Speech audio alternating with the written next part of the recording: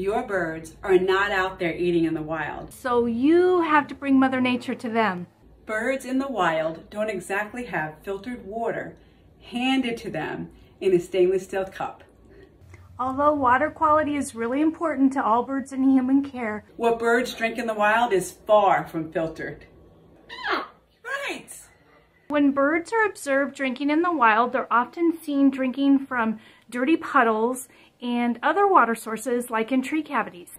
What we know happens in the wild is that plant material falls into water sources such as leaves, twigs, flowers, and other plant material, including insects, and this makes like a natural tea. The sun warms the water and the water gets brewed, and that releases all the natural tannins of all the plant material, and it creates nature's tea.